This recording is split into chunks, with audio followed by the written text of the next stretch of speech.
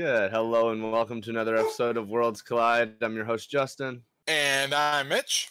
And today we bring you a very confusing character. A time-traveling genius. Yes. If anybody was here for our episode on Cable and thought that Cable was confusing, hold on to your socks. Yeah, you have no idea. Who could we compare this character to, other than Cable? Who else has a really fucked up history? Well, in a way, he could be compared to Jet Li's The One, because he goes around killing other versions of himself. I did think of that movie when I first heard about Kang. That was like one of the first thoughts that popped in my head. I'm like, Jet Li, the one. Yeah. And as far as DC is concerned, like, their big time traveler is Booster Gold. And he kind of does the same thing as what Kang does, but he does it for good, whereas Kang does it for evil. Right. Okay, so why don't we get a couple just fact points out of the way that should help to clarify things going forward for the episode. Yeah, so people who are just tuning in, first I'd like to explain why we chose Kang the Conqueror, because right now, who is Kang the Conqueror is the better question. He's not in any of the Avengers movies. He's not been mentioned in any of the upcoming projects. There's no Kang the Conqueror movie. He hasn't been shown in any of the TV series. The only thing you might have caught was they cast Kang the Conqueror. I like the pick. Yeah, me too. Actually, I don't know the pick. You don't know the pick? Okay, No. So he's the star actor of the Lovecraft Country show. Yeah, which I haven't checked out yet. Good show again. So plug for the show. Check it out. He's the star actor. He does a good job. He's a compelling actor. You believe. He brings intensity to the roles. So awesome. it's nice. Good. That's going to be needed. Yes. And you can see that he just has a mind for playing these different characters, which is going to be very required based on the fact that Kang, there's many variations of him. There's not just one Kang. We'll get into that, but that is an understatement. And they are each sentient of themselves. Like they're individual personalities. He's quite comparable to Cable. Yeah. Because Cable also has a lot of versions as well. Yes. Now, we will talk about many little points along the way. There will be the Nebula Kang. There will be... a lot of that stuff I might skip, but... we're going to skip that? Well, maybe. Well, what did they call Mantis again? Oh, Mantis is... she is the Celestial Madonna. Okay, so we'll probably talk about that. Yeah, we'll talk, and we will talk about Nebula, and we will talk about the Celestial Madonna and all that. Yeah, absolutely. Okay, so there's basically about 4 main Kangs that you need to know about, though. That's yes, 4. Technically 5, but 4. 4 to 5. Yes. Why don't you list them off? Who are the main ones that we need to know about? Because there's other ones, but they aren't as relevant. Marvel does a good job at nipping up the confusion at some point. They try and clear up some of the fuddles, but they do like to use Easter eggs. So knowing these names, these alternate identities, these names might get used in some way, in some kind of reference, in some kind of movie or TV show. And knowing these names, we could spot it and see, it's coming. That's right. So, okay. All right, let's Kang's first appearance was as Rama-Tut in Fantastic Four issue number 19 in 1963. So that's back in Egypt. He basically takes control of Egypt. That's the one. Rama-Tut. That's right. So Rama-Tut's the first one. That's what he was first known as. He was introduced as Kang for his first time as Kang in Avengers issue number 8 in 1964. So a year later. Yeah. So that's two. Uh, Between then, he was shown as the Scarlet Centurion, and he's also known as Immortus. Yes.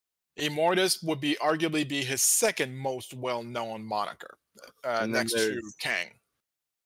Kang Prime. Well, yeah, and there's also Iron Lad, and there's also Victor Timely as well, which we will touch base on both of those. But essentially, the main ones: Immortus, Kang Prime, Kang the Conqueror, and Ramatat. That's right. Essentially, those are the mainstays. Iron Lad becomes more relevant later in the story. That's right. And yeah, so the actor's name is Jonathan Majors. Is the guy who's going to be playing Kang and Ant-Man and Wasp: Quantumania. Sounds like WrestleMania. Yeah. Quantumania. That's right. Yeah, I'm expecting some vicious clotheslines into the next timeline. Yeah, drop kick you into the past. I'm sure there'll be some stunners in there.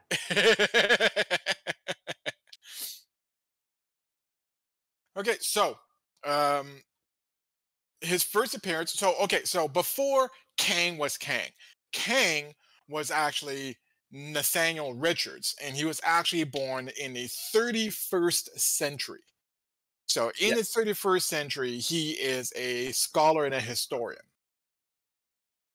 Very smart dude. He was even bullied viciously as a child for pursuing such passions. Yes. In the sciences and in the maths and the languages. And now keep in mind, he was created back in 1963, and back in 1963, that's the life that nerds had. Nerds got bullied all the time. That's the way things was in 1963.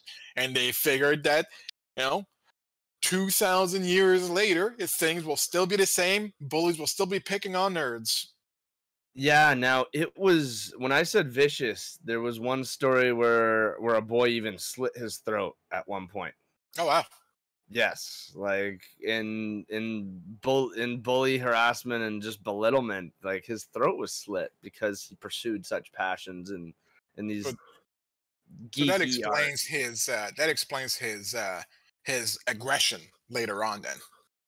Yes, so I wanted to just give some hindsight, I guess, to the creation of what is to come. Yeah, it's good. This was never confirmed, but the theory is that Nathaniel Richards is actually Nathaniel Richards Jr., technically. He would actually be the son of Reed Richards' time-traveling father, who was also named Nathaniel Richards.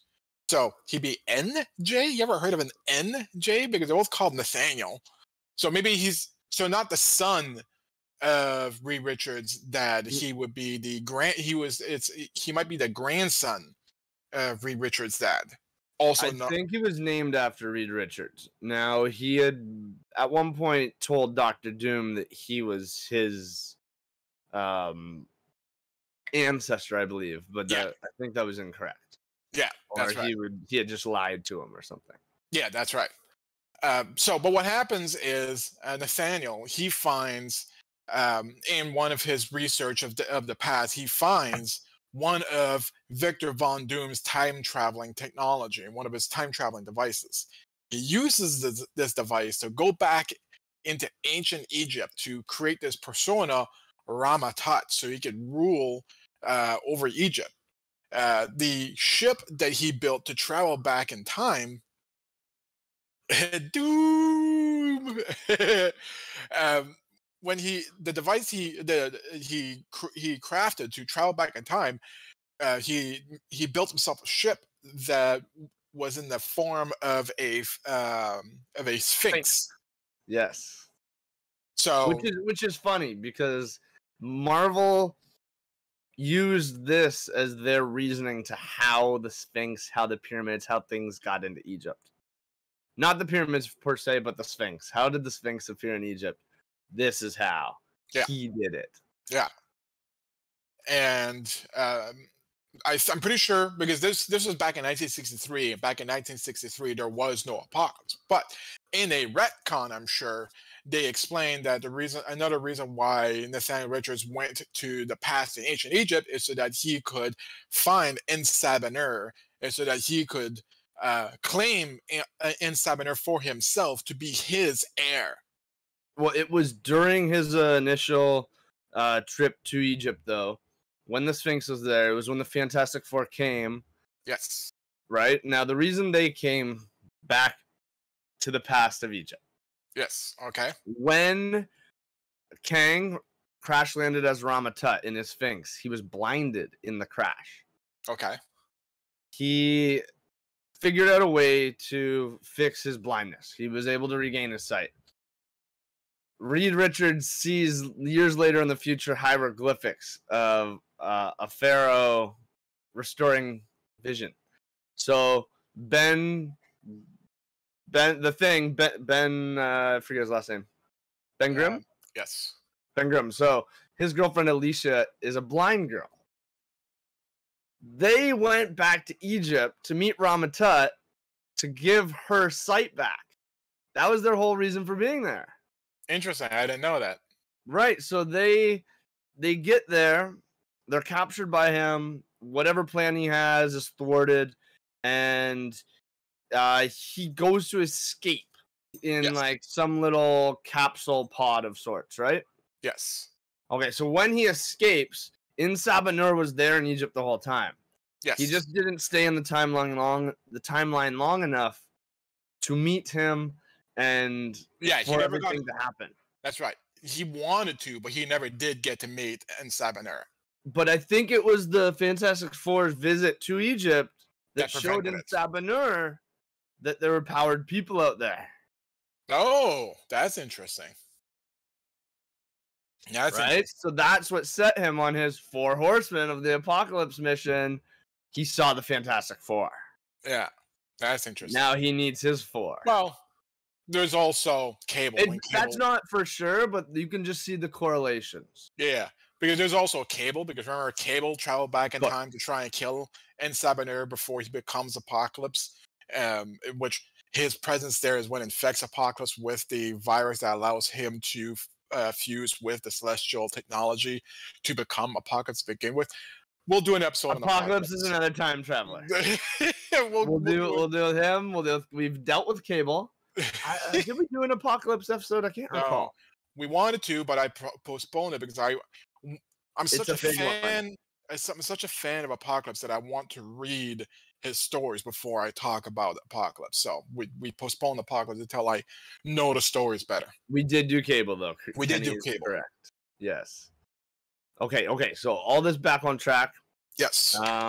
So after he escapes the Fantastic Four, he travels back to the 20th century, and this is where he meets Dr. Doom. Yes. And this is where where he tells Dr. Doom he thinks that Dr. Doom is his ancestor, which it's not, but he believes so. And then Richards, he designs himself his own armor based off of Doom's armor, and started calling himself the Scarlet Centurion. Now, what's that? This is where, it's basically just the red armor. That's right. So this person wasn't going to last very long, but essentially it was a one and done kind of thing. So he showed up as a Scarlet Centurion. He ends up pitting the Avengers against alternate reality counterparts of themselves. And then, pretty awesome. And then once the Avengers, of course the Avengers, they went out against their evil counterparts because it's comics and it's the Avengers. And was it the Avengers versus the Avengers though, or was it the Justice Supreme? It might have been the Justice Supreme. So it was the Justice Supreme, which is not the Avengers. Essentially, it is Marvel's rendition of the Justice League. Okay, that's where Hyperion is from. Yeah, so that's who they fought against. It was not double Avenger versus Avenger. It was the Justice Supreme or the Justice. There's another name. It was them though. Yeah. Yeah, okay, so that's the group that he ends up pitting against them, and Yeah. that was the introduction to Hyperion, which we have mentioned a little bit in past episodes, but we haven't done an episode on Hyperion because he's just not present in anything outside of the comics right now. We are not quite there with him, but I don't know a lot about the character, but from what you've told me, he sounds pretty damn cool. He's Superman. He's got Superman's origin. He's from an alien planet that got destroyed. He got put on a ship to be sent to Earth to save him. He got found by good whole American family who live off a farm. I mean, it's Superman's origin. Superman. But anyways, I see it. I see it. The Avengers win, and they end up forcing Nathaniel Richards back to his own timeline. Right. So after this, Nathaniel, he tries to return back to the 31st century, but he fucks up.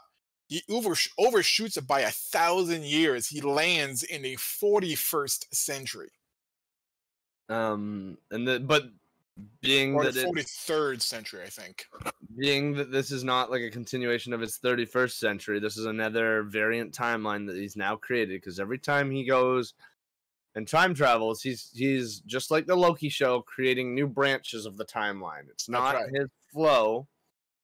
So when he does his jump back and goes forward, it's another branch off. And in this 43rd century, it's barbaric. Yes. They do not have the technological advancements that he had of 1,000 years prior. Yes. Well, sort of. So in this world, just pause for a second. You want to know the best way to explain time traveling with the diverging paths and whatnot? It is ironic, but you know who explains it the best and probably simplifies it the most? Dragon Ball. Dragon Ball Z with Trunks. Trunks goes back in time to try and find Goku, or trying to save Goku from dying, because in his timeline, Goku dies before he could try and stop androids 17 and 18. Well, when Trunks goes back in time to save Goku, it's not android 17 and 18 that get resurrected. It's android 19 and 20 that ends up waking up, and Trunks is like, this is all wrong. And then when android 17 and 18 show up, they're actually more powerful than they are in his timeline. And even though they defeated Cell in this timeline, when Trunks goes back to his timeline, it didn't change anything. Everybody still dies. So it's the exact same idea. Even though, so Trunks, when he goes back in time to try and save his timeline, he's saving their timeline. His timeline remains untouched because he's not really traveling to a different timeline. He's traveling to a different reality. He's traveling to a different Earth, where in this Earth, Goku lived, whereas his Earth, Goku died. That makes sense. So the idea around time travel is more that you've just gone to another point in someone else's reality. Mm-hmm. Not that you've actually been able to change your own future of everything that you know in your current world. That's right. Okay. That kind of clears it up a little bit. Yeah. Like I said, Dragon Ball. They actually made this entire thing, like the whole entire explanation with the different paths that it did in Avengers Endgame and blah, blah, blah. Look how simple that was to explain. Dragon Ball. Done. But anyways. Done. All done, Dragon Ball. In this future, it's war-torn. Pretty much humanity destroyed ourselves. We've developed technology far beyond. So whatever surviving humans that are on Earth are still using technology that are like way advanced, beyond technology that destroyed their own planet. But they don't even know what it is that they're using anymore. All the smart people are dead. That's pretty bad. Yeah. So when Nathaniel shows up here, well, he's the smartest person on Earth with access to all this technology, this advanced technology, even advanced for him. But he is smart enough to figure this shit out. So he gets a hold of all this advanced technology and just conquers Earth quite easily. Oh, yeah, because he is able to essentially rise to power as the king, saying, look, I can solve your problems, I can fix stuff, I can make this work, you don't know how to do it. And then he this is where he builds the suit, right? Yes. So, so after conquering Earth, he builds a dominion. He builds a ship. He builds this armor, and he builds a dominion throughout the galaxy. He rules the galaxy. That's how powerful Kang becomes. Which is why, like you asked, why is he the villain of Ant-Man and Wasp when Kang is like should be the next Thanos? He is a Thanos level threat. He should be. Should be. Yes. Now, basically, when we're saying it's like a war-torn future state, like they show a picture of, I think, the continent at one point. It's all cut up into like regions, almost like it was in that story Old Man Logan, where the Hulk rules here, and you know Kingpin owns this land, and it's all like region, and then it's like the Kang's region, and then what the lady he loves, their region, and it's like 4 or 5 little regions, and it looks like Europe smashed together. That's all that's left of the world. Yeah. So, what does Kang do with this nearly destroyed, dying planet? He decides, fuck this noise. I want more. I want more power. I want subjects. I want people to bend to my will. He wants to rule. Yeah, absolutely. So what does he do? He decides to set his eyes onto the 20th century. Yes, because he knows if he stays here in this timeline, like it ends in failure. Like they are literally working their way into nothingness. I think once he takes control, he creates peace. Does he not? That's essentially what he wants to do. Sort of. He's not quite doomed. That's Doom. Like, but this is where he decides to start spreading out to conquer, because the world that he had now been in, he had resolved the war, he had ruled everything, and now it's just boring. There's civilization. No, he's not there yet. He's not there yet. Oh, he's not there yet. No. We'll get to that. Okay. So his first appearance as Kang, this is now all of this that we've talked about was between 1963 and 1964. Not really. There's a lot of like stories played out later on, and this is all retcon information compacted into a neat, orderly fashion. But all this happened between 1963 and 1964. Because now we're on his first appearance in Avengers in 1964.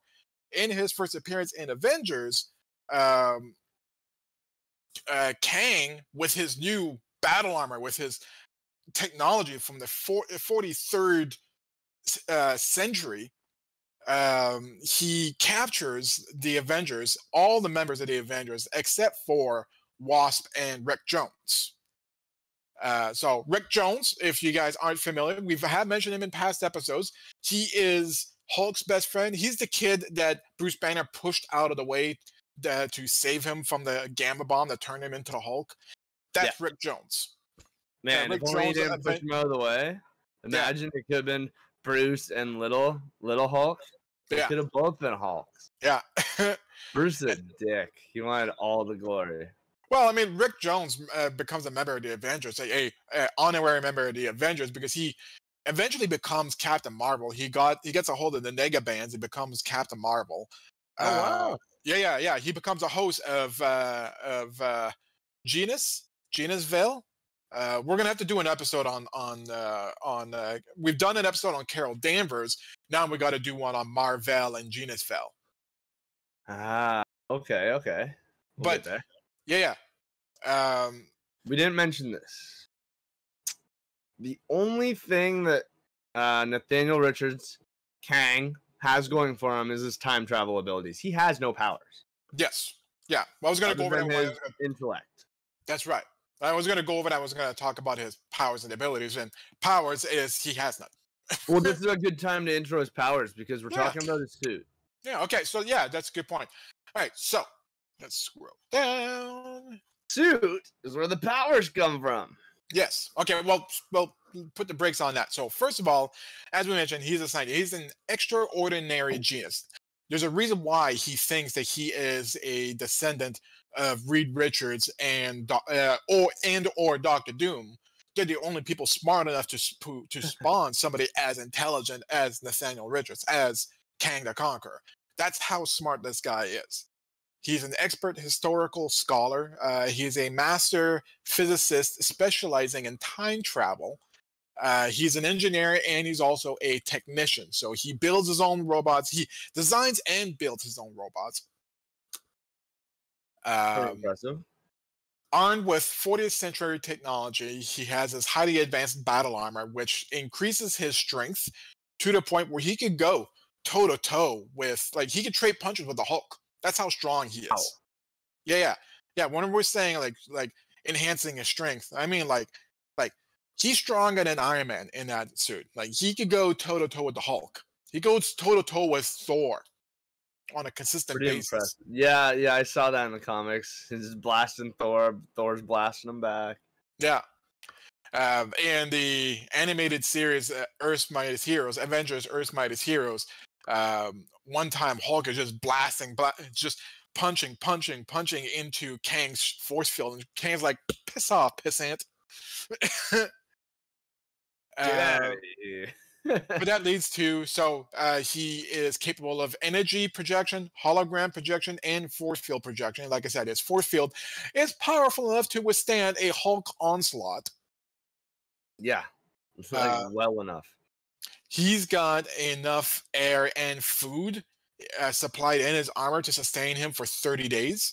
Yeah, a month, basically. Yeah.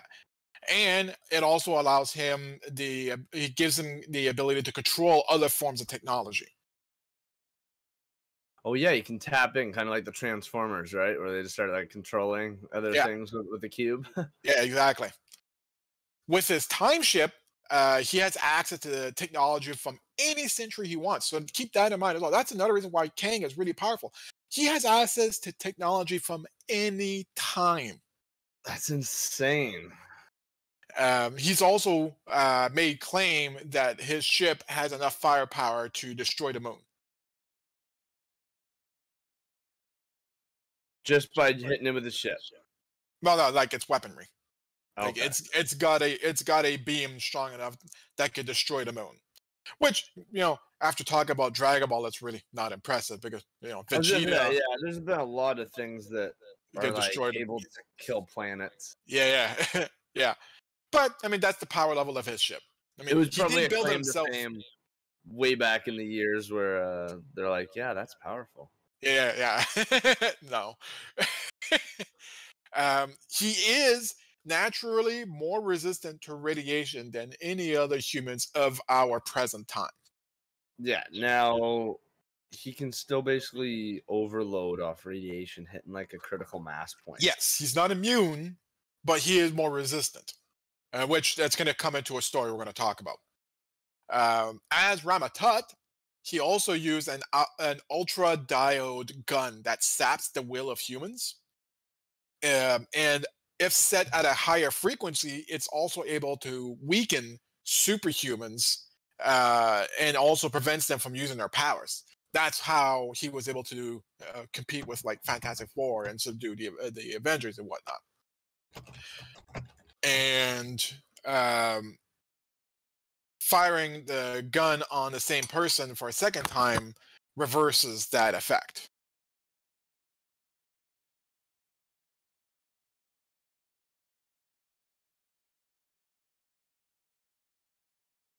And that's it. That's the list of his powers. But okay, so you've heard, so you know how in the Marvel and the MCU, Thor explains that everything that they do seems like magic to us. It is all science-based, it's all technology-based, so advanced that it's magic to us. That's the Asgardian stuff. Well, that's essentially what Kang does. He could do things that we would think is magical with how advanced his technology is. He could use telekinesis. He could control machinery. He has his force field. He has his super strength. He has flight, teleportation, time travel. I mean, it's the things he could do is ridiculous. It's like how Doom uses his like future tech and magic. Yeah, It's like the same thing. yeah. Scroll back up here.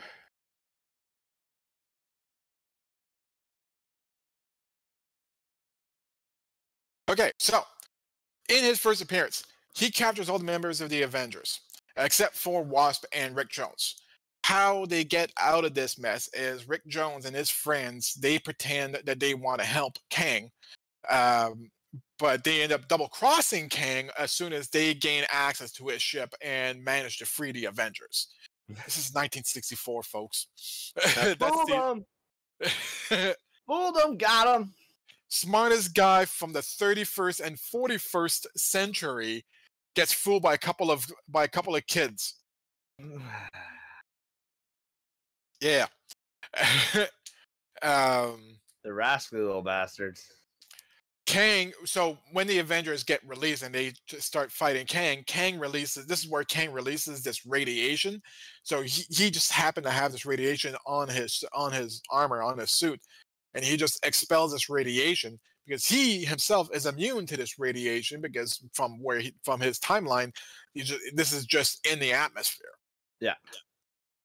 Thor, he ends up using Mjolnir to absorb all of that radiation, and then he sends it all back to Kang, a concentrated beam of all this radiation. And Kang, know how intelligent he is, he knows he can't withstand that much of focused radiation. So that would kill him. So he fucks off, he escapes.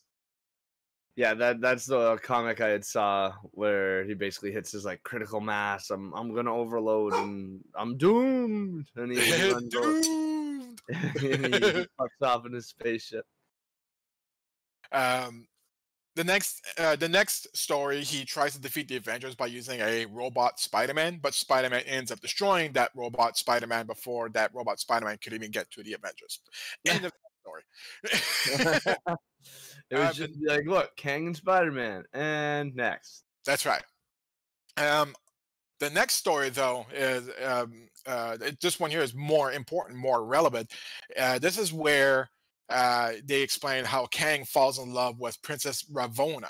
Now, Princess Ravonna is a princess of one of the different vast kingdoms that Kang conquered in the 41st century. You know how I said that he conquered the galaxy? Well, she is a princess of one of these planets that got conquered by Kang. And Kang fell in love with her. Yeah. But she didn't return his feelings. She didn't love Kang at all.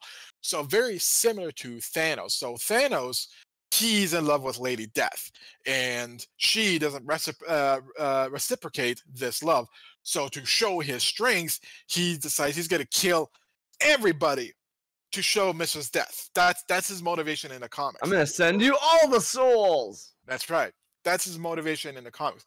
Kang, Kang, to flex his muscles, he goes back in time, captures the Avengers, brings them to his timeline, and after a few attempts of them trying to escape, Kang subdues the entire all the Avengers. Yeah, he beats them. Yeah. But what happens is that even though he did all this, it still didn't impress Ravonna. Kind of reminds me of that Shania Twain song. That don't impress me much. Yeah. Ramona. Every time you say Ravonna, I get reminded of Ramona from Scott Pilgrim. Me too.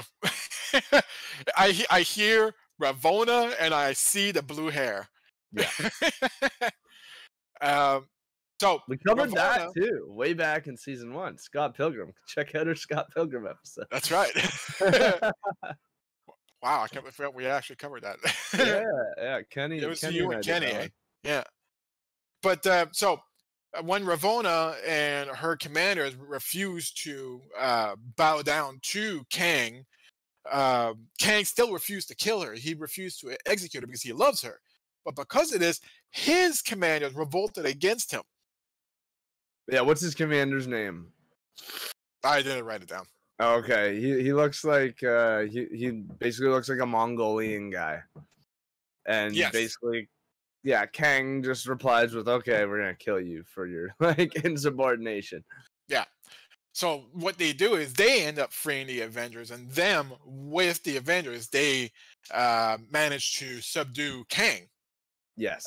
But in that process, Ravonna is mortally wounded. Yeah. Now, this in the 41st century is when he has his army of, what are they, Arconauts? Or Yes. okay, Yeah. we'll get So to yeah, that. it's not just Kang; he's got his army, but still, during in the ensuing battle, Ravonna gets hurt, and how she gets hurt is Kang is about to get hit by a blast. Oh Um, yeah. and because what happened was at the very last second she realized that she does actually love Kang. She fell in love with Kang. So when she sees the blast going to hit Kang, she jumped in the way, taking the blast, sacrificing herself to save Kang. This mortally wounded her and pretty much stopped the fighting right then and there. Kang sent the Avengers back to their own timeline and put Ravonna in cryostasis. Yeah, isn't this where he was given the oh, was it later that he's given the option between life and death? That's later. That's the next. Later. Okay, That's the next story actually that so we're going this to is talk where he about. pulls a Mr. Freeze and puts his wife in stasis and just That's right. leaves her there until he figures out something better to do with it. That's right. He is very comparable to Mr. Freeze as well. As a matter of fact, a little sideways here. Once again, in Avengers: Earth's Mightiest Heroes, they pretty much pick up from this point because when you meet Kang the Conqueror in Avengers: Earth's Mightiest Heroes, the cartoon, when you first meet Kang, Ravonna is already in stasis. She's dying, and he is trying to find a timeline where he could find a cure for whatever it is that's killing her. Oh, okay. So more like Mr. Freeze. Yes. But Ravonna is still a major player, whether she's alive or not, in Kang's stories. So that means that when we do get Kang in Ant-Man and Wasp, and if we do get Kang in next episode of Loki, Ravonna might be mentioned somewhere. Well, there's been a few Easter eggs already in the Loki episodes. You had to be really watching to see them. One of the people they already showed a glimpse of in one of the early episodes was Agent Peggy Carter being taken by as Loki's like being dragged somewhere. You see her getting dragged back down a back alley. Okay. Just different characters we might have already seen that we might not have even realized. Yeah. No kidding. So we got to keep our eyes peeled for Loki. We might need to go rewatch a few episodes. Oh, absolutely. Yeah, we might have already seen glimpses, and we don't know. Yeah. yeah. Yeah. So yeah. So the next story is, as we already sort of kind of alluded to, Kang meets the Grandmaster. Now we've met the Grandmaster in the movies. I'm pretty sure. Have we? What was Jeff Goldblum? Jeff Goldblum in Thor Ragnarok. Pretty sure he was the. Pretty sure he was the Grandmaster on the planet that the Hulk and Thor are fighting on. Yeah, pretty sure he's the Grandmaster. I think he is the Grandmaster. Let me go check that. He offers him basically, he challenges him to like a tournament of sorts. The winner of the tournament will gain the power over life and death. So yes, Jeff Goldblum does play the Grandmaster. Okay. So basically, yeah, in this tournament, winner of the tournament gets power, control over life and death. That's right. And so the wager he does with the Grandmaster is that the Avengers are going to be the playing pieces. They're going to be the pawns. And so the Avengers, they were about to win the first round, but the first round went to a draw because the Black Knight showed up and he didn't know what the fuck was going on. He ruined everything and made the first round to go into a draw. Yes. So round 2 was now the winner gains power of life or death, not both. Well, it wasn't revealed then, so they did the round. The Avengers win the second round. Then after that, that's when the Grandmaster says you only won one round. There was a draw in the first round, and the Avengers won in the second round. So you don't get life and death. You get life or death, which is pretty generous. He could have just said no. You didn't win. You didn't win. You don't get nothing. It's all or nothing. But no, he gave him the choice: life or death. And it's only temporary too. This power that the Grandmaster is going to grant. You got to use it quick. And by the way, may I point out to you that once again, this is the character that Jeff Goldblum played in Thor Ragnarok. Bet you none of you even realized that he was a being powerful enough to grant people the power over life and death. No. They did not allude to that at all based on what they allowed to happen on his planet.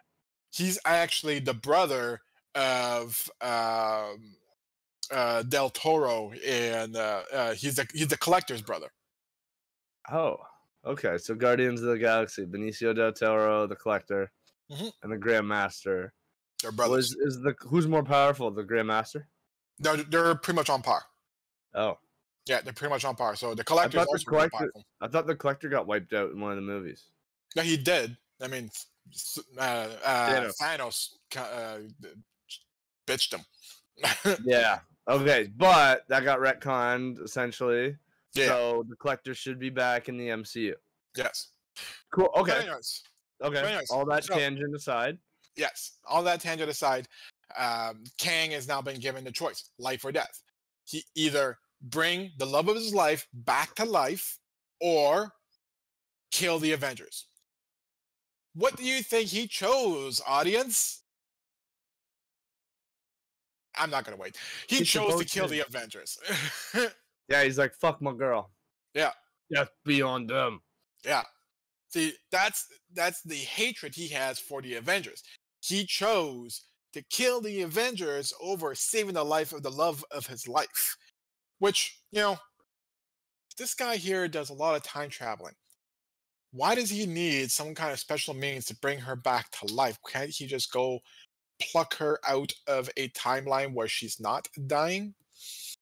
It would have to be a timeline where she also fell in love with them, also didn't jump in front of a blast, and that's true. That gets hard again. He ends up winding himself back up in Egypt just to get ahead of the game. Like that was the whole point of him starting this whole vicious cycle. I need to be, in charge of Apocalypse because I know one day Apocalypse rules the world. So I need to get there to get enough influence over him so he sees me as like an idol. So then like he's my servant ruling the world later. That was the whole point of his initial back travel. Yes. Man, Kang. Yeah, like he's spent his whole life doing all this random bullshit and off tangent stuff, and I don't even think he ever gets in control of Apocalypse. No, he doesn't. So, he chooses the death of the Avengers, but he gets stopped just in the nick of time because the Black Knight, not an official member of the Avengers, was still present. And he ends up stopping Kang and saving the Avengers. Okay. And we will see the Black Knight coming up in the Eternal movies? Oh, we will. Awesome. I think so, right? Won't we? I don't know. I haven't heard anything about it, but he might be. I thought he's part of the Eternals, is he not? No, he's not in Eternal. Oh. Oh, well, he may be. I don't know. Don't they have Jon Snow playing the Black Knight? Possibly. We'll look into that again. Yeah. I don't know. He could be an Eternal. I don't know much about the Black Knight. I was pretty sure that they got Jon Snow from Game of Thrones playing the Black Knight in the upcoming Eternals movie. I think you're right, and that might not necessarily make him, because remember, Black Knight started off as a villain, so he could be a villain in the Eternals movie. This is true. You know what's funny? Hmm. Because the other brother, Robb Stark from Game of Thrones, he's also going to be in the Eternals movie. Oh, yeah? So both of them are back in the movie. Their final scene that we see on screen in Game of Thrones, Robb Stark's about to head off to war. He hands a sword to Jon and says, "Next time I see you, you'll be in all black." Because he's going off. He's going off to join the Night's Watch. But he's re-entering the Eternals as the Black Knight. So next time I see you, you'll be in all black. Yeah. Game of Thrones predicted the future. That's funny. I'm calling it now. I'm calling it. Okay, so the next important story to explain Kang is one tie-up on the last one. Yeah. After Black Knight saved the Avengers, the Grandmaster brought back the love of his life. He restored her. Oh, he did? He brought her back. So he healed her. She was able to recover, and he told her the decision that Kang made. He said, "I gave him the power to save you or kill them." He decided to kill them. And she goes, "Well, fuck you, Kang. I'm done with you." That's funny. Yeah. Which also explains the next story a little bit more, though. Yeah. So I just wanted to add that little tidbit to the end to tie that up, to give a little bit more meaning to, like redemption of decisions. Yeah. You will suffer for poor mistakes. You reap what you sow. Yes. Love of his life is back in action. She wants nothing to do with him. Yeah. So that does transition into the next story very well. So Kang, the next time he shows up in the Avengers mansion seeking the Celestial Madonna.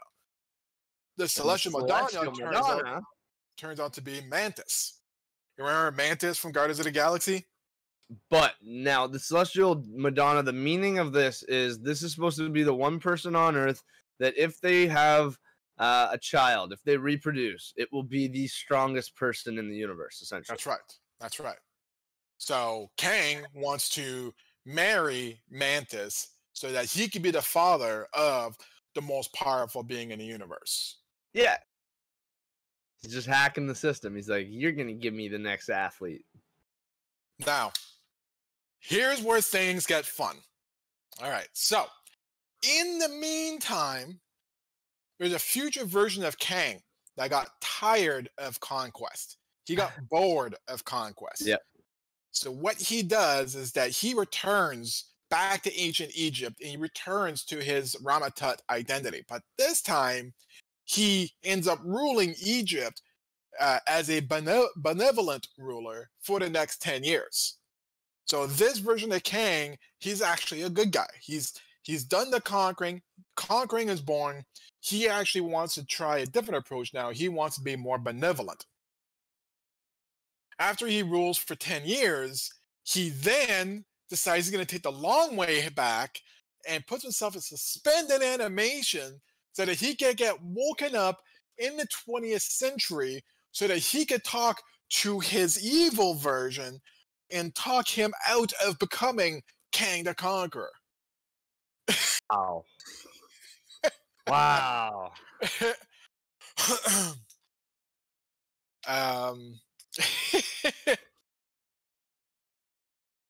That is the long game. Holy shit. Yes. But even if he convinces this guy not to become him, he's still done it all. Yes. What's the point? Just to try and prevent him from experiencing all the things that he has experienced. It's irrelevant. Let him experience it. It'll happen again and again and again. Okay. Yeah. So Kang is defeated by the team of the Avengers with Ramatut, which is Kang, but as Ramatut. Yes. But Ramatut, even though he's there to help the Avengers, he was unable to prevent the accidental death of one of the Avengers members, the Swordsman. Okay, whoever that is. He's just a dude who uses a sword.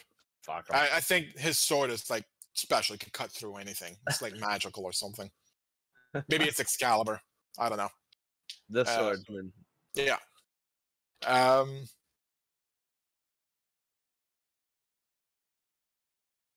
So yeah, and then Kang is defeated by the Avengers, but he escapes, or he is, he gets away. So, but in a separate adventure, so in an adventure to, so this is where another tie into Loki now. Okay, so the All next right. adventure, it happens in Limbo. Oh And yeah. and in Limbo, this is where Immortus is. It's revealed that Immortus is a future incarnation of Kang and Ramatut. Mm-hmm. And while attempting to travel, so don't ask me why, I don't have an answer. But while attempting to travel to the Crusades, Hawkeye accidentally comes across Kang, sending both of them to the Old West. Oh, you're right. They This ran is into the where, two-gun kid. yeah, and this is where that other persona that I had mentioned earlier, Victor Timely. This is where the Victor Timely This comes is in. where Victor Timely comes in. Yes, And he because forms his organization. yeah, he becomes mayor, and yeah, He uh, founds Wisconsin, a town in Wisconsin. yeah, Timely, Wisconsin. Yeah. Um, I imagine this is Owen Wilson. no, Owen Wilson, like his character is an actual character, and but the time the time the timekeepers are actually involved in Kang's story as well. So that's another Yes, yes, tie-in yeah. to Loki. The Yeah. timekeepers are related to are in Kang's story, and Limbo was where we were at last episode, where all the Lokis were at. That was Limbo. So this is where we are in right now. When they hit you with the stick, then they dissolve you. They send you to limbo. That's right. And there's two limbos in the Marvel universe. We have to clarify that. So Majik rules the limbo on the edge of hell. Yes. This limbo is a separate place altogether. It's purgatory limbo. Yes, exactly. Two different places. Two It's- different places.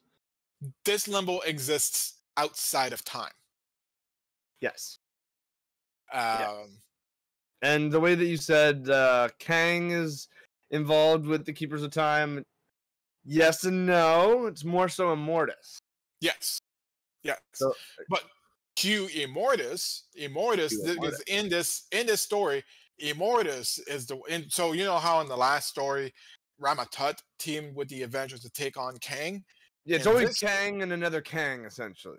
Yeah, because in this one, it's Immortus who teams up with the Avengers to take on Kang. And Immortus' overall goal, although we don't maybe know it now, it's revealed a little later, his goal is to whittle off all the other Kangs. Immortus wants to be the last Kang. He wants to be the only Kang. He is the final form, Frieza's end evolution. It's where he needs to end up. It's the his pinnacle point, essentially. Yes. However, so in this story, Immortus teams up with the Avengers to fight Kang. It was in this story where Kang, trying to muster the strength to defeat Thor, to overpower Thor, Kang accidentally overloads his own armor, destroying himself, killing himself, erasing the existence of Immortus and Ramatut, because both Ramatut and Immortus are future versions of Kang the Conqueror. So when Kang dies, Immortus and Ramatut stop existing. And this is all in limbo. Yes. Yes. So they kill Kang and no, this wasn't not in Limbo. No, this was in the Old West. Oh, okay. So in the Old West, they kill Kang. Yes. Or and by killing Kang, Immortus and Ramatut cease die. to exist. That's right. Wow. That's right. Okay, so they got rid of all the Kangs. They're all gone. Mm-hmm. Until the Secret Wars. Yes, because at this point, Kang essentially, they think he's dead. They think he's gone. And he essentially is until Doom gets the power of the Beyonder. The Beyonder. I was going to say the Beholder, but it's the Beyonder. Yes. And actually, he decides to bring him back. Well, it was the Beyonder who decided to bring him back, because so Secret Wars is the Beyonder. He takes all these villains and all these heroes on Earth. He decides to pit them against each other in this big, grand Hunger Games. Essentially, that's what it is. It's Hunger Games. And when the Beyonder does this, he actually plucks Kang from an alternate timeline where before he dies and brings him to this battle. Mm-hmm. Yes. Oh, right. Okay. And he shows up with his armor, his future armor still. That's right. And it's in this where it's revealed that Kang did indeed die. He really did die. But so here's a little thing from we see in the Flash stories, because Eobard Thawne is very well known for doing this. Kang has gone through different timelines so much that there are so many different versions of Kang throughout all of time that you can't really kill Kang. You kill Kang, well, that's just this version of Kang. There's like a incalculable amount of other Kangs out in the timeline.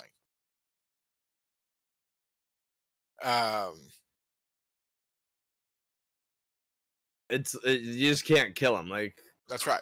That's correct. There's so many. Did we talk about the council? Not yet. That's actually coming. So, okay. Kang discovers.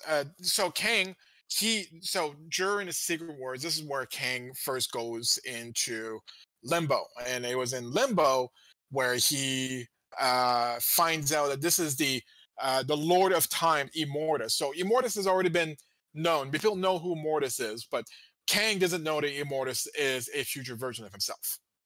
So Kang stumbles upon Limbo. He stumbles upon the fortress of the Lord of Time, but he thinks that the Lord of Time is dead. So Kang moves in pretty much. He essentially just moves in and uses the viewing screens that Immortus used to use to see through time. And Kang sees through all these timelines and sees other versions of himself across all these different timelines. That's how Kang knows about all the different Kangs.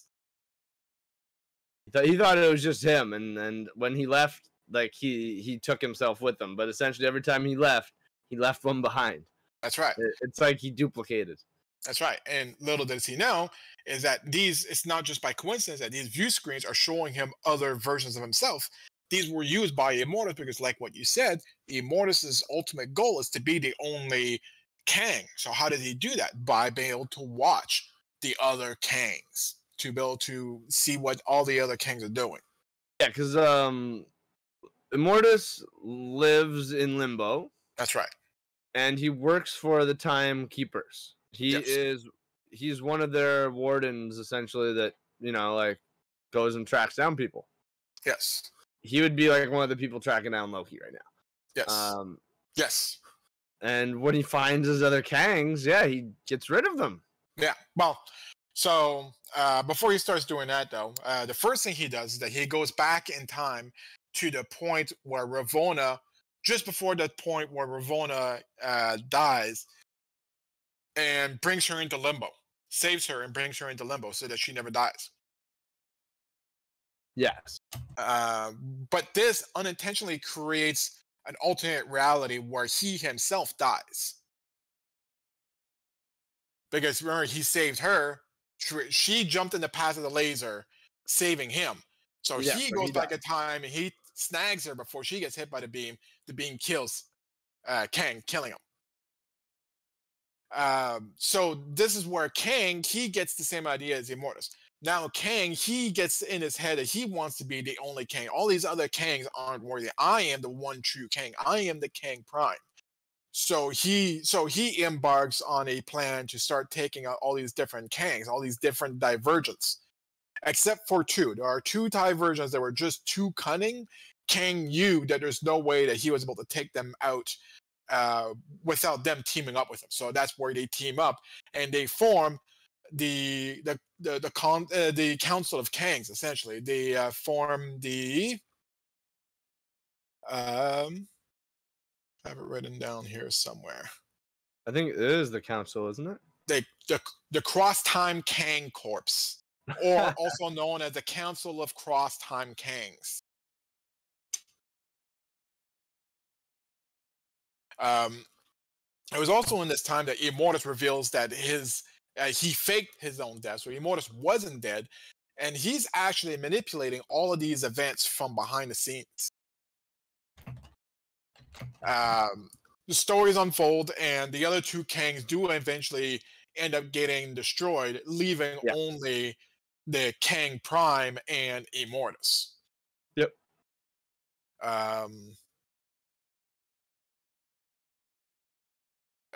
And so Kang, how they defeat this Prime Kang is Immortus tricks them into absorbing the memories of all the other versions of Kangs. Oh yeah. And this drove Kang Prime insane. I think they have to then like split the memories back up between the remaining Kangs. Yes. And then they're able to kind of like stabilize their mental states. Yeah.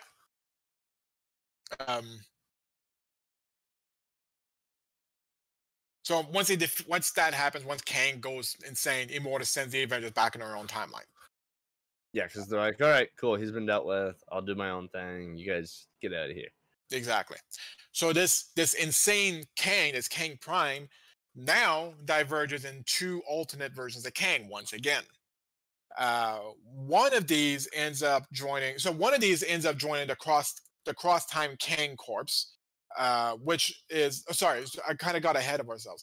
So the cross time Kang Corps happens after all of this, and this is from the divergent Kang Prime, who joins this Kang Corps, which consists of a wide range of Kangs from multiple timelines.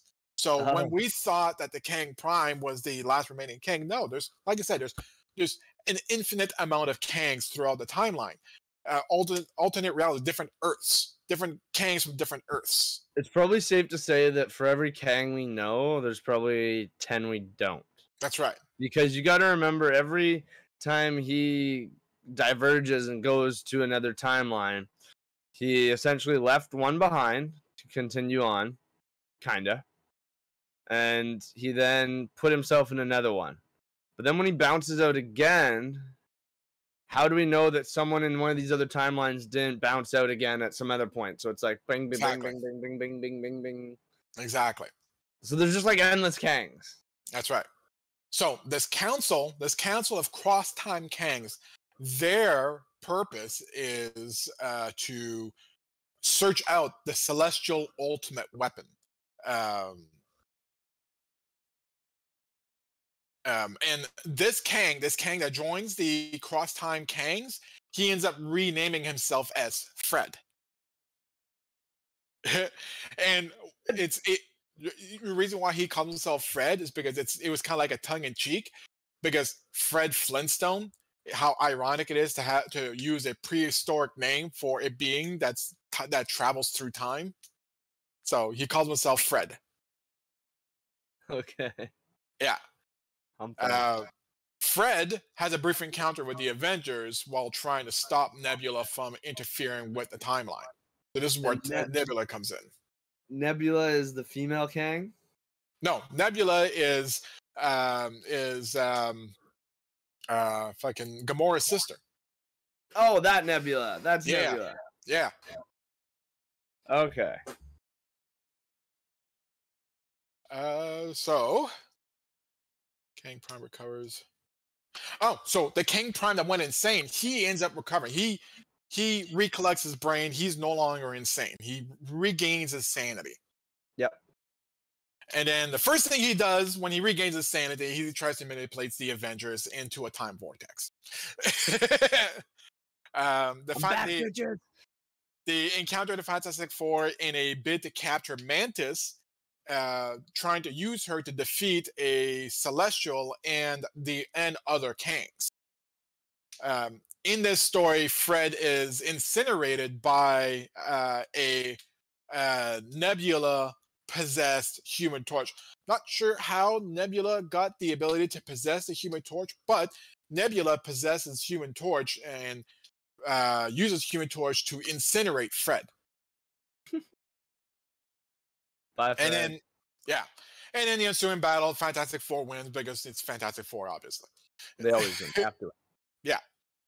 I think I have got one. Yeah, I have one more story because beyond this, like it's pretty much a lot of like think about time travel and the stories you could do with time travel and the cliches of time travel. Kang's done that all. There's really nothing much you could think of, but so this one here is really important because it's near and dear to my heart, and this is a story that we've actually talked about in past episodes as well. We've mentioned this in our episode both on Wanda and on Vision, more on Vision than Wanda. At some point, Kang travels back in the past to prevent the bullies from attacking Kang. So way back at the beginning of this episode, we mentioned how Kang got bullied, right? Yeah. So Kang travels back in time to stop these bullies from bullying him, hoping that'll make him not evil. How'd that work? Not well. Young Kang meets old Kang and is horrified by how evil and how mean his future self is, and he doesn't want to be that Kang. He doesn't want to become Kang. So Nathaniel Richards, the young Nathaniel Richards, he ends up stealing one of Kang's armors and retreats back to the past. And using one of these armors he stole from Kang, he enacts a emergency protocol that was created by Vision that starts recruiting members, a team that eventually becomes the Young Avengers. So he recruits Cassie Lang, who becomes Stature. He recruits Tommy and Billy, who are Speed and Wiccan. He recruits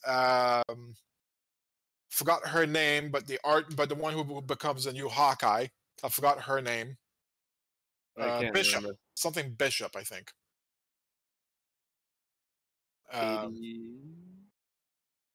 Katie Bishop? Remember. Yeah, I mean, yeah. I can't remember. Anyways. Hawkeye's daughter. No, not related to Hawkeye, actually. Oh. Yeah, not Hawkeye's daughter. Oh. They might make her Hawkeye's daughter in the MCU. Once again, more stories leading towards we're going to get a Young Avengers sometime in the MCU. Oh, it's building. It's definitely building. Yeah. So, anyways, and so this Nathaniel Richards, he renames himself as Iron Lad. So he pretty much recruits the Young Avengers. Yeah, I know. I can't wait for them to give us the Young Avengers too. I'm such a fan. But yeah, so he renames himself as Iron Lad to be so they have a young Hawkeye, they have a young Scarlet Witch, a young Quicksilver, they have Hulkling. They also get Hulkling, so a young Hulk. That's a Skrull, isn't it? Yes, yeah, he's a Skrull. They don't know it at first. They don't know his origin. It's revealed later on that he's a Skrull. Okay. But so they become the Young Avengers. He becomes Iron Lad until Kang shows up in their timeline, and Kang he shows up in their timeline to pick up this brat, this young version of himself that needs to go back to his timeline, or shit won't go the way it's supposed to go. So a battle ensues, and Kang is killed fighting the Young Avengers. Oh wow! Yeah. So, but what happens was, with the death of Kang, if Kang dies here, then so much timelines and histories it gets destroyed, gets disrupted, and new timelines gets created, and who knows what it does to everything. So what does Nathaniel Richards do is that he decides to go back to his own timeline so he could put everything back to him. He goes back to his own timeline and erases his own memories of what happened with the Young Avengers. So he has no recollection of forming the Young Avengers. He doesn't have the recollection of the friendships that he built with these Young Avengers. Being Iron Lad. None of it. He erased all that information because he needed to restore time. But the armor remained, and the armor gained sentience, and this armor became the new Vision. Oh. So if you remember in our episode of Vision, Vision dies at a point, and he remains dead until this story where Nathaniel Richards goes back in time, goes back to his time, so goes back forward in time. Somewhere. And, He winds up somewhere, and Vision comes with. well, no, and then Vision comes back to life, essentially. Wow. Not really, but it's like a young Avengers version of Vision. Okay. Yeah. Yeah, and he's kind of like confusing one. he's kind of an amalgam of Iron Lad and Vision. Yeah, that's why I figured it wouldn't be just like the same guy. No. And this time, rather than having the personality imprints of Wonder Man. he has the personal imprints of Iron Lad. Right on. So I think one of them, the Archer chick, she falls in love with Iron Lad. So she was really distraught when Nathaniel went back to his timeline. But then when this Vision gained consciousness, I think they started a relationship. I think, if I remember correctly, it's been a while since I read those comics. The Vision and the Kang, or the Vision and the Well, this young Avengers Vision and the Archer chick and the Hawkeye, the Hawk girl. Yeah. All right, where does this bring us then in the timeline? Well, that's like I said. From here, the Young Avengers happened just before Civil War, so everything that we talked about here goes all to Civil War. Now, from Civil War, like I said, we're going to go event from event to event to event. But the important thing to mention here is it's event after event after event after event. So about a decade, there is no Kang. There is no Kang story until like 2010. Now, with them bringing him into the MCU, they're going to get to pick and choose which of these Kang storylines that they pursue. Because there's so many Kangs, like they can just pick up and start anywhere. Like I said, the one thing that I can almost guarantee we're going to have is that we're going to have the love of his life. We're going to have a Ravonna. Either she's going to be conscious or she's going to be in a glass case. Either way, she's going to be involved somewhere. Easier to just put her under ice. You don't have to pay the actress as much. There's no line. Yeah, give her the Vin Diesel's payday. Yeah. I am Groot. I am Groot. Exactly. Just dumb it down. He doesn't even have to act. It's just voice acting. He doesn't even have to act. It's just voice acting, and he's got one line. I didn't even know that was Vin Diesel. I didn't even matter. Could have been a raccoon for all I fucking care. Between him playing Groot and him playing the Iron Giant, Vin Diesel has had some pretty easy gigs. Yes.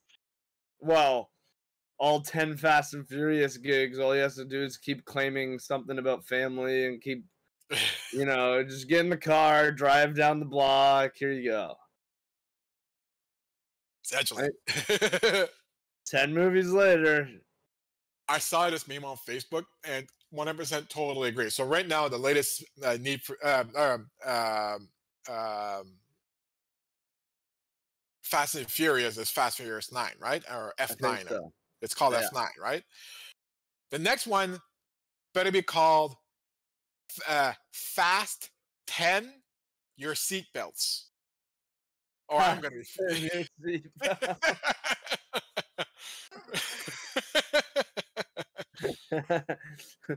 Oh, man. And then what can 11 be? 11? F11? Fuck it. Yeah. That's literally just fuck it. F-I-T. Like 11. Oh, man, they're getting out of hand. But, all right. Anyways, back to Kang. Yeah. Well, that's pretty much everything I had for Kang. So we talked about Immortus. We might do a separate episode on Immortus because Immortus himself has quite a bit of story to talk about as well. He is another villain.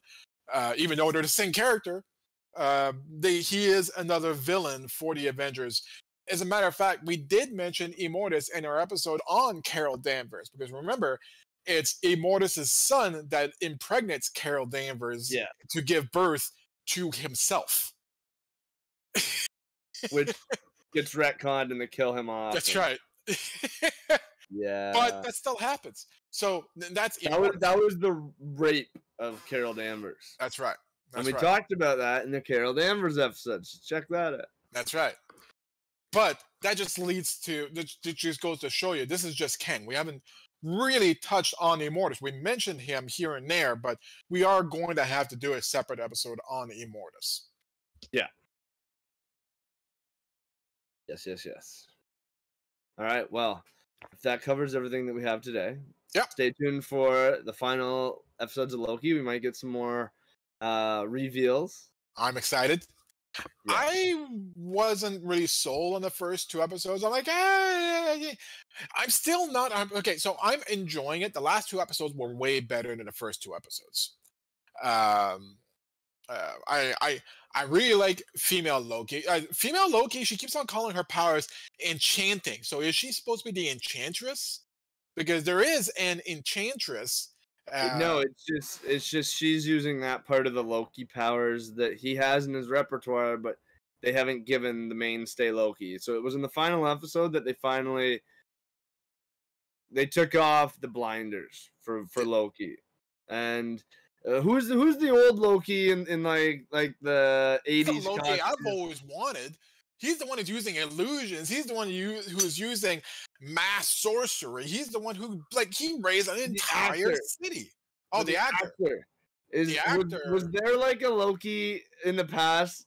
Like, he looks like... No, the reason why he looks familiar to you is because he was in something... what was he in recently? He was in something else just recently. 1 second. Let me go Google that.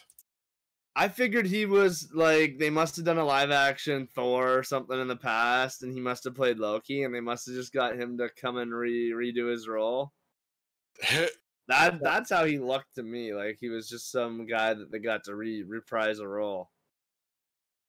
1 second. I'm gonna blow your mind a little bit here because my mind was a little blown. The kid Loki's the most powerful Loki, isn't it? I would say probably the old man Loki. Oh, really? Yeah. Like he's the one who was actually using illusions and whatnot. He seems the one who actually has a mastery over magic. But it was the one that finally beat Thor. That was the child. Oh, right, yeah. He killed Thor. That is pretty impressive. Yeah. Okay. Oh, classic. Okay, Richard Grant is his name. And Richard Grant was...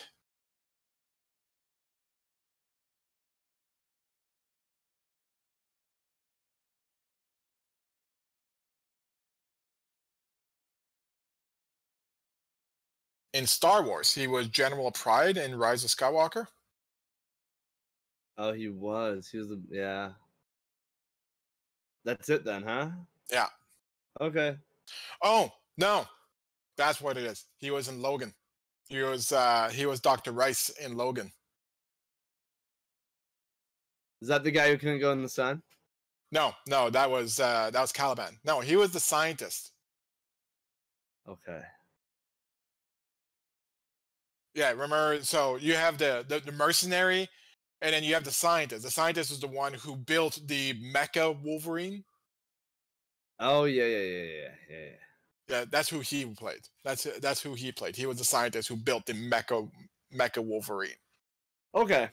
No, that's fine then. I thought he had more of an important Easter egg than that. No. No, that is it. All right, so stay tuned, like I said, for final episodes of Loki. You might get a reveal into what's coming next. Yep. Maybe we'll get a glimpse at Immortus or something. A friend of mine had mentioned that the ending of Loki might tie into the upcoming What If series. And I'm like, oh, yeah, that could be as well. Because once again, people ask me what I think the Loki series is going to be. And I have mentioned the possibilities are endless. This is a guy here who is known for his illusions, for his transformations, that he can make himself appear whatever he wants to appear.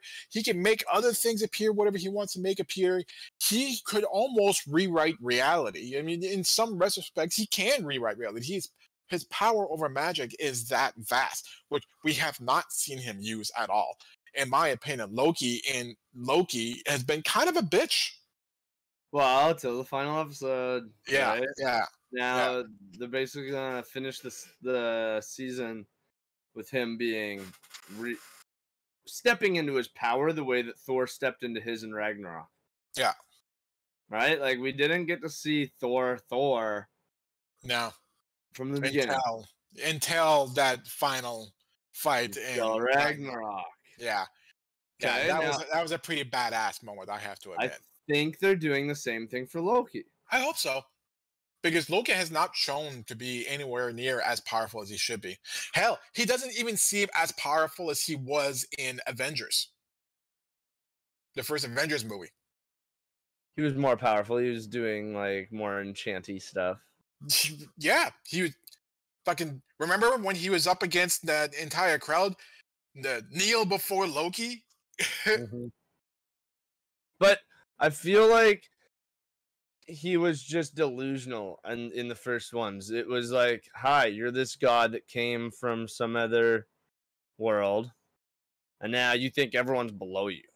Right? Yeah. So when he entered Earth, he thought he was a god. He's like, bow beneath me. Like, I am all powerful. I am an Asgardian. The Asgardians rule the 9 realms. No, he later learns you're a frost giant. You ain't shit. Yeah. So I think it's like a humbling journey that we've seen with Loki, where he came out the gates with a lot of boasting power, but that was it. He's boasting, and he's like, I think I'm all powerful. No. You get your you get your ass handed to you by the Avengers. Then you get told you're adopted. Your own parents didn't want you. You're the runt of the ice giants. Like, he goes through like a humbling phase. And you know what? What was it that Thor had to learn to be able to be worthy for Mjolnir? He had to learn humility. They're doing the same thing. Yeah. And yeah. I'm fine with that. I'm fine with that. Like, hell, it just all leads to a story where Loki finally holds Mjolnir. Maybe. Maybe.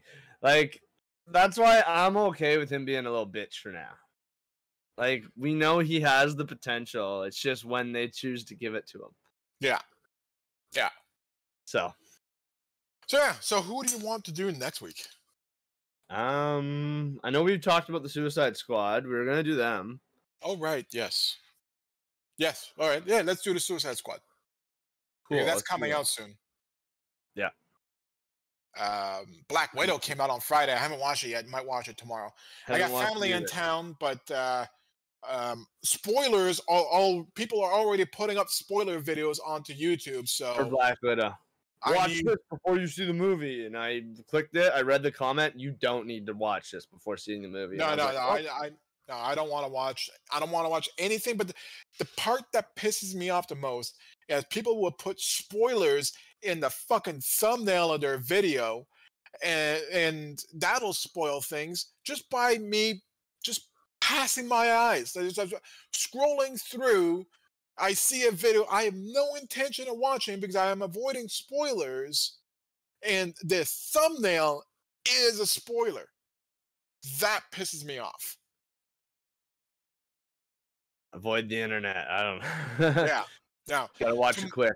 I'm gonna have to watch it tomorrow, no matter what. Even if my parents are in town, I'm gonna have to get them to. We're gonna have to download it and watch it as a family. I mean, we're gonna rent it and pay for it as responsible adults. $34.99 off Disney Plus. Hey man, I want to go see it in theaters, but right now the theaters still aren't open. If the theaters were open, I'd be going to see it in theaters. Heck yeah. But I don't want to wait. I don't want to wait for theaters to be open to go see Black Widow because spoilers. So fuck it. I have to watch it in our living room, but need to watch it by tomorrow. I'll watch it tomorrow. That's okay. I think I'll do the same. Find a day this week and we'll drill it out. Yeah. And in the meantime, we'll prep for the upcoming Suicide Squad 2. Yeah. By doing number 1. Yeah. With John Cena. The Peacemaker. Peacekeeper? Peacekeeper, I think. We'll find out. We'll find out. For all we know, all these characters aren't in any of the comics. We'll find out. Well, next week, Suicide Squad. Yeah. For instance, we did Poison Ivy last week. She actually was part of the Suicide Squad at different parts. She worked with Amanda Waller. So, boom. That was our lead-in. we'll see you guys next week. Same time, same place, 8 p.m. Eastern on twitch.tv/creative nerds. Thanks for joining us.